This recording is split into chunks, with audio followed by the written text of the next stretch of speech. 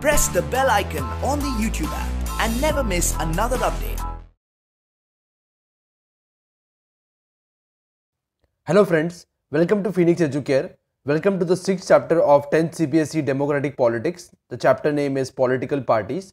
So in this chapter we will study about what are the different kind of political parties, or what are the state political parties or national political parties, or what are the different kind of party systems that are existing in democracy. And we will see what is the need of political party in democracy and what are the challenges that are faced by the political parties. Also we will see what are the functions of political parties. So let us begin with this chapter. See, these are national political parties and these are the regional political parties. So national political parties are present all over the India and regional political parties are present in some particular region. So there are different kind of political parties in our country. See, first we will see why do we need political parties. See, as we know that India is a democratic country. So in democracy, everybody is equal and leaders are chosen by the people. People are choosing their leaders. See, initially when there was no representative democracy, now we are having our representatives who are working on our behalf. Before that, there were no representatives. So like panchayat, where all the people, all the adults of the villages are coming together and they are taking decisions for them. So initially in countries like Greece, where everybody, all the citizens of that country would come together and they would discuss about the issues and they would take decisions. But now it is not possible because the population has increased and the issues are also very complex. So we are choosing our leaders.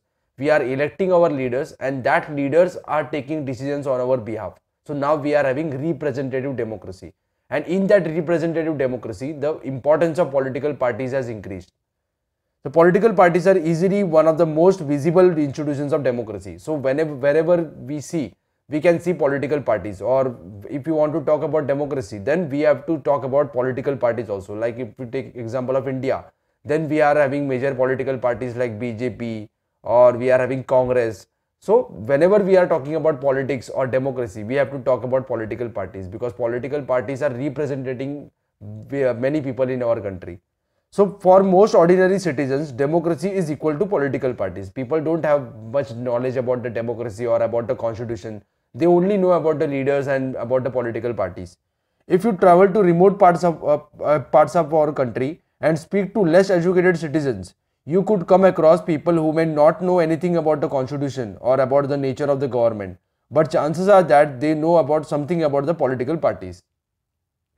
Most people tend to be very critical about political parties. They tend to blame parties for all the wrong things or with our democracy or political life. So whatever wrong is happening in our life, we are blaming the government or we are blaming the political parties. Because the political parties are visible everywhere.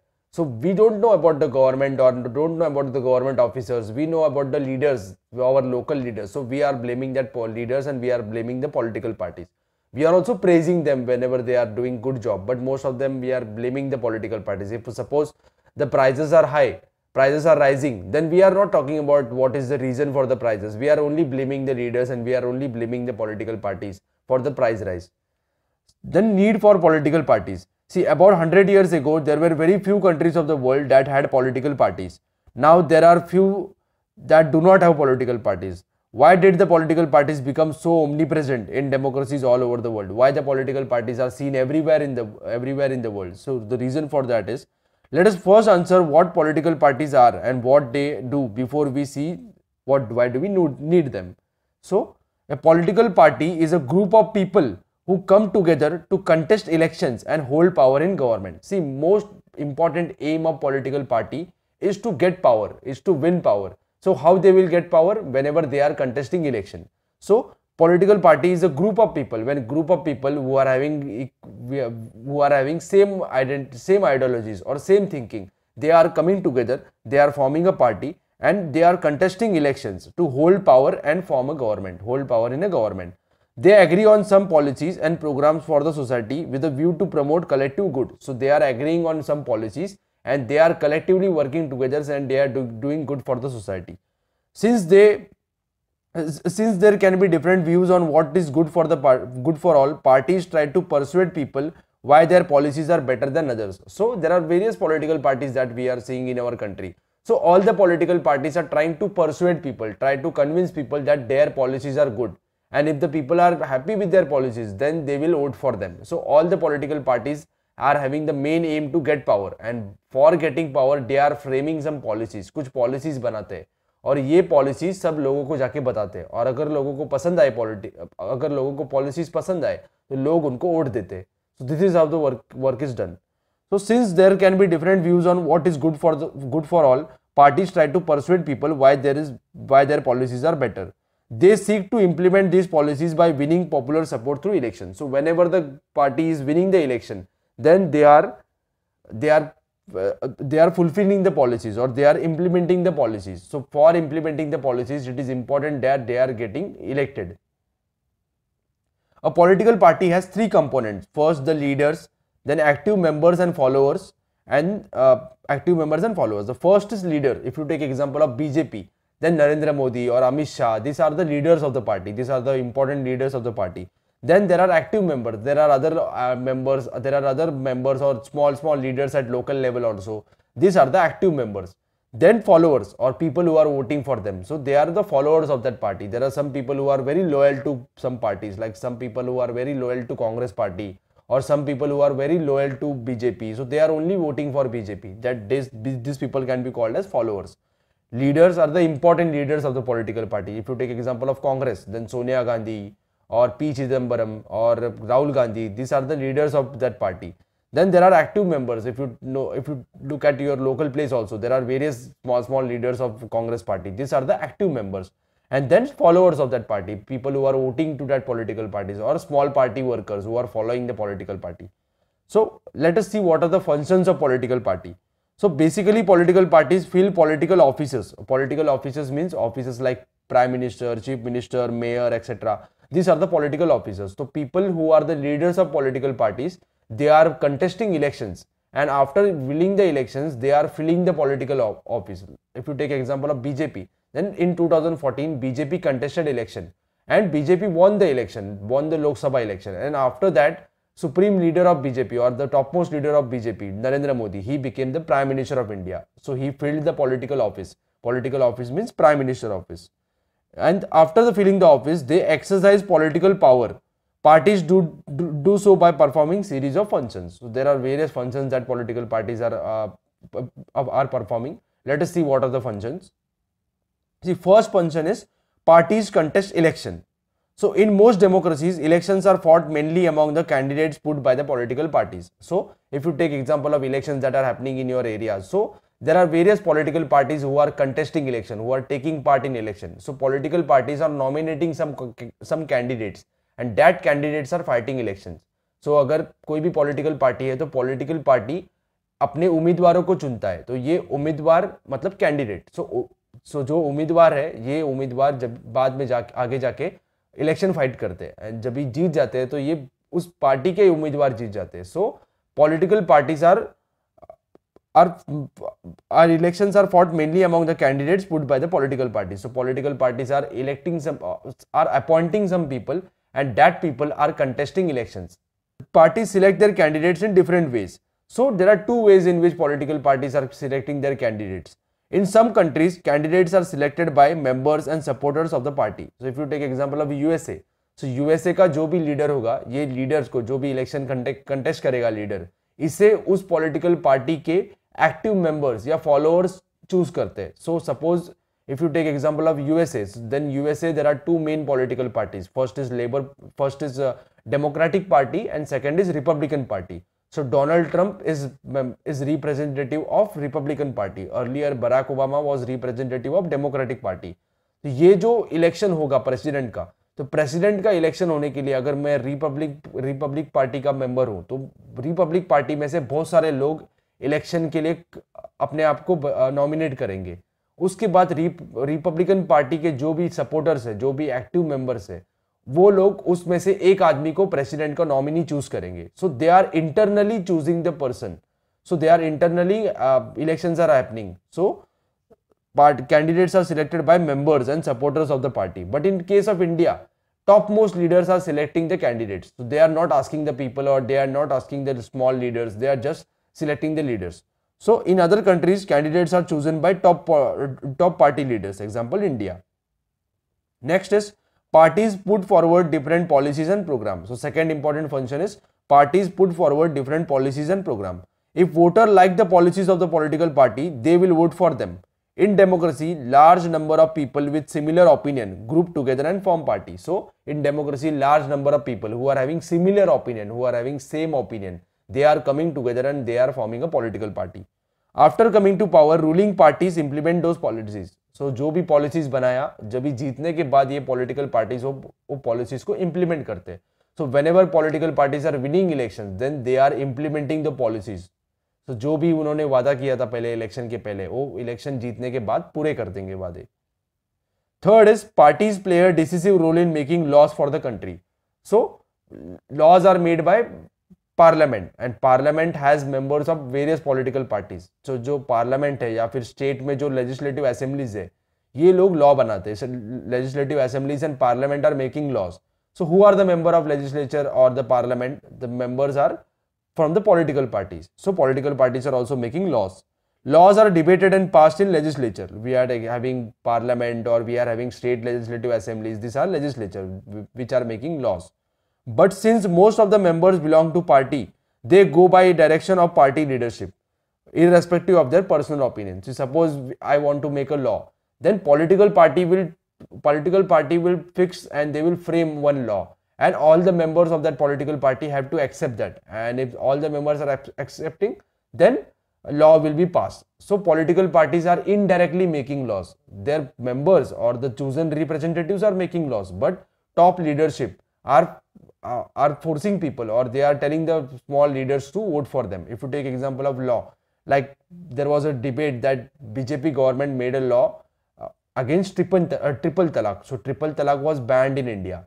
So all the members of BJP or all the members of parliament of BJP were not asked before making the law. So only topmost leaders of BJP like the law minister or some important leaders, all of them are framing the policies. So after policies are framed, then the small MPs or the small leaders or MPs have to follow that policies. So they are making the laws. Fourth is parties form and run government. So big policy decisions are taken by political executive, MP or chief minister. That comes from political parties. So political parties are forming government. So party that is getting majority, that party is forming a government. After the government is formed, all the big policy decisions are taken by the prime minister or chief minister. And they are, or with the help of all the members of that political party, they are fulfilling that dreams, that fulfilling the policies that they have told before contesting the elections. Parties recruit leaders, train them and make them ministers to run government in the way they want. So political parties are appointing leaders, choosing leaders, then they are training them, they are making them ministers, and after that, after they are made ministers, they are working for the betterment of the government or betterment of the country. Then next important role of the political parties is role of opposition. Those parties that lose in election play the role of opposition to the parties in power. So if you take example of current situation in India, then BJP is the ruling party and Congress is the opposition party. So Congress is opposition party as Congress party has lost the election in 2014. So Congress is opposition party. So suppose BJP is making some bad policies or the policies are not good, then Congress will oppose that policies. Congress will tell the people or Congress will oppose the policies of the BJP. So political parties, opposition parties are keeping watch on the work of the ruling party. So they are acting as a watchdog. By voicing voicing different views and criticizing the government for the failure or wrong policies. So they are criticizing the government or they are watching the work of the government or they are voicing on different views. Suppose political party, ruling party is making bad policies, then opposition party will raise their voices and they will tell all the people that the policies are wrong. And if the people are accepting the will of the opposition leaders, opposition party, then ruling party has to change the policies.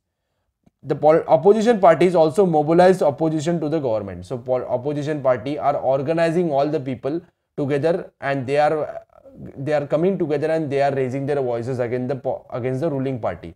अगर ruling party ने कोई गलत decision लिया है तो opposition party सभी लोगों को इकट्ठा करेगा और इकट्ठा करने के बाद ये गवर्नमेंट के अगेंस्ट फाइट करेंगे, गवर्नमेंट के अगेंस्ट आवाज उठाएंगे, उनके अगेंस्ट स्लोगन्स रेज करके या अलग अलग तरीके से पॉलिसी चेंज कराने लगा देंगे। Next important function of political party is parties shape public opinion. They raise and highlight issues. So public opinion, what is the opinion of the people? So they are helping the people, or they are organizing the people to raise their voice against the government. So they raise and highlight issues. Parties have lakhs of members and activists spread all over the country. Many of the pressure groups are extensions of political parties among different sections of society. So there are various pressure groups like trade union or student union. So these trade unions are also part of political party. If there is one student union called as ABVP or Akhil Bharatiya Vidyarthi Parishad. Akhil Bharatiya Vidyarthi Parishad is part of BJP. It is just extension of BJP. It is part of BJP. So they are pressurizing the government. So the Congress is also having some student union or trade union. So they are pressurizing the government. So these are the pressure groups which can influence the policies of the government and which are pressurizing the government. Many of the pressure groups are extensions of political parties among different sections of the society. There are mainly trade union, student union, which are part of political parties. Parties sometimes also launch movements for the resolution of problem faced by the people. So suppose government is not working properly, then political parties will organize everybody and they will launch a movement. They will launch a countrywide movement and they will force the government to change the policies. Next important function of political party is parties provide people access to government machinery and welfare scheme. So whatever the welfare schemes that are run by the government, people are not aware about that welfare schemes. So political parties are acting as a link between the government and people. So they are making the people aware about the government policies, and they are also providing help to the people to access to government machinery or government. Suppose some government officers are not working properly, then people are approaching the political parties, and political parties are helping the people to get their work done. The political parties provide access to government machinery and welfare schemes. The local party leader act as a link between citizen and government officer. So local party leader is acting as a link between citizen and government officer. That is why people feel close to parties even when they do not fulfill their trust. So even we know none of the political party is 100% correct or 100% non-corrupt. So, but still we are linked with the political party. If we are having any problem, then before going to the government official, we are going to the political party. We are having some trust in the political party that they will solve our problem. So we are going to the political party office first before going to the government office. Parties have to be responsive to the people needs and demands. So political parties should be responsive to the people needs. Suppose people are demanding something, then political parties should try to fulfill their demands. If they are not fulfilling the demands, then people will not vote for them. Otherwise, people can reject those parties in next election. So it is very much important for the political parties to fulfill these functions. If political parties are fulfilling this function, then we can call that political parties as a good political party. So hope you have understood this part. In the second part, we will talk about what is the necessity of political party, and we will talk about what is the importance of political parties and how many political parties should we have. We will talk about the party systems also. So if you have understood this part, please share the video with your friends and please subscribe to the channel. Also continue to watch the second part of the video also, and thank you for watching.